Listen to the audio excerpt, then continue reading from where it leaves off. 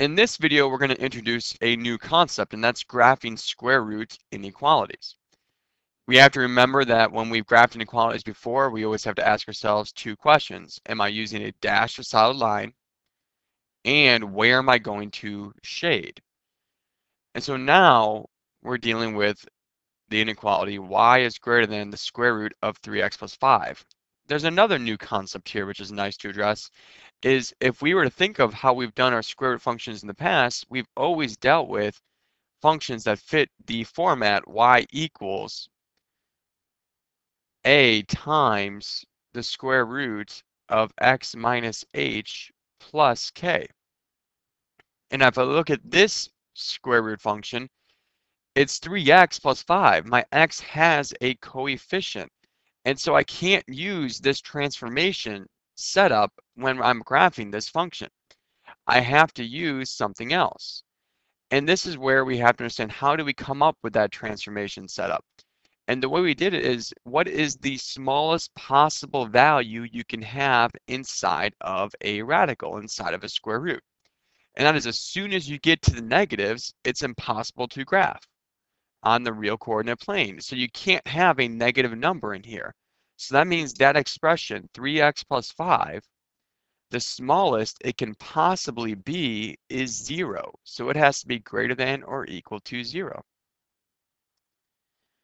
And so if I take a look, I solve for x. I would subtract 5 and then divide by positive 3. So x is greater than or equal to negative 5/3. And that represents my x coordinate for my starting point, negative 5/3. And then from here, I'm going to graph. So I'm going to put this in my calculator as I've done before. I see the x value of my starting point, and I can always find the y from the calculator. The key is, you need to realize, is if this does not fit our transformation setup, which means if your x has a coefficient, you take the expression in the radical, set it to be greater than or equal to 0, and solve for x. So let's get our calculator out. We have here, and I'm just going to do the equation instead of the inequality, square root 3x plus 5. I can look at what the graph of the square root function, if it were an equation, would look like. I'm going to look at my table of values. Notice I have all of these decimals. And so if I take a look, negative 5/3 is my starting point, which is between negative 2 and negative 1. And so if I look at all of my values, I see anything beyond negative 1, well, negative 5/3, you have negative 2, negative 3 are all going to be your errors. And so here, when I'm graphing, I'm just going to estimate these points from my graph. I'm not asked for the domain, I'm not asked for the range, I'm just asked to graph. And so at negative 5/3, our y value is going to be 0 because there's no vertical movement. So really my starting point that I'm identifying is negative 5/3, 0, because the k value is 0 out here. And so negative 5/3 is negative 1.67 approximately. So I'm going to plot that point. And then I'm just going to use my table of values as a way to approximate the locations. At 0, I'm at 2.23. So that's almost at 2 1/4. And so there's 1 1/4, here's 2 1/4. At 3, I'm at 3.74. So at 1, 2, x equals 3, I'm at 3.74, which almost is 3 3/4. So I'm going to go about right here. And so I can now see how I would graph my nice curve. Question is, am I using a dashed or solid line? And so since my inequality is greater than, I am using a dashed curve. And so I'm going to sketch with a dashed curve. And then we got to figure out, how am I going to shade?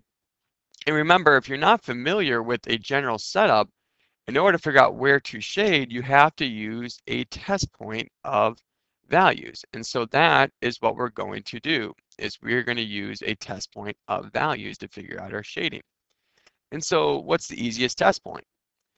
And if our graph does not go through the point 0, 0, that's the easiest one to use.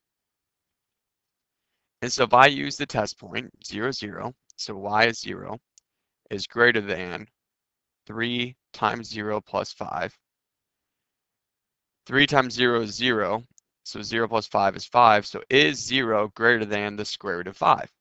Well, no. I mean, the square root of 5, is larger than the square root of 4, which the square root of 4 is 2. So this can be 2 point something. So is 0 greater than 2 point something? No, it's false. And so that means this test point of 0, 0 is not in the shaded region. So we're going to have to shade in the other region. Now this is where we need to be careful. It gets a little tricky from here if you don't remember the idea of your starting point.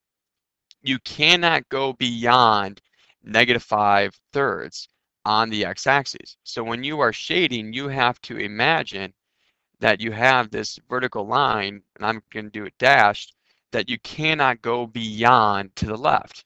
Because if you're shading over here, you're representing points that are, -4, -3, but you can't go beyond -5/3. When x is -3, it says error, so nothing can be shaded over here. You only get to shade over in the region from this point into the right, above. And so if it assists you when you're graphing, you might want to sketch a dashed vertical line through your starting point with an inequality so you know not to shade to the left of that line. And so this is my shaded region for the inequality. That is the trick for square root inequalities, is making sure you shade and be careful how you shade when it comes to going beyond your starting point. Let's see some examples in a standardized test problem. Which is the graph of y is greater than 2x plus 4? Well, first thing comes to mind is, are all of my choices dashed lines because of my inequality symbol? And yes, they are. Next thing that comes to my mind is, can I figure out what my starting point is? Well, since my x has a coefficient, I can't use the AHK technique of transformations. What I have to do is take the expression in the radical 2x plus 4, set it to be greater than or equal to 0. So 2x is greater than or equal to -4. Your starting point, x is greater than or equal to -2. And so that means there's no way B is my choice, because this is starting at +2 and I need to start at -2. So B is not the choice, neither is C. So now let's look at the difference between A and D. They both start at -2. They're both dashed. It's just the shading. So if I take a look, well, hey, 0, 0 is a good test point here. So let's use it. So I'm going to use the test point 0, 0. Is 0 greater than the square root of 2 times 0 plus 4? Well, that's 0 plus 4. So is 0 greater than the square root of 4? Is 0 greater than 2? No. And so that means this test point of 0, 0 is not in the shaded region.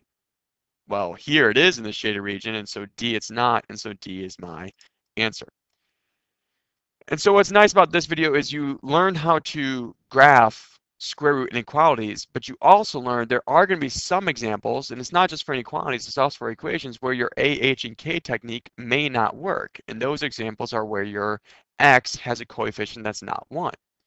And what you do here is, if you apply the basic definition that your square roots cannot have a negative value inside of it, which means they must be greater than or equal to 0, you'll get your domain, you'll get your starting point for your x coordinate.